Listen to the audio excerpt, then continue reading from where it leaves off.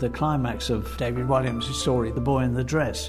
What happens at the end is they all come out with dresses on. They're running out onto the field and they know they're going to win. So it's one of those interesting moments where you want the gestures. He's got his hands in the air. He's going, and this is just excitement, and the others are getting very excited. And of course, it's very nice because the dresses are good to draw because you get a lot of movement and activity in with it. But it's nice having them going away into the distance. But I hope there's the right number for the team.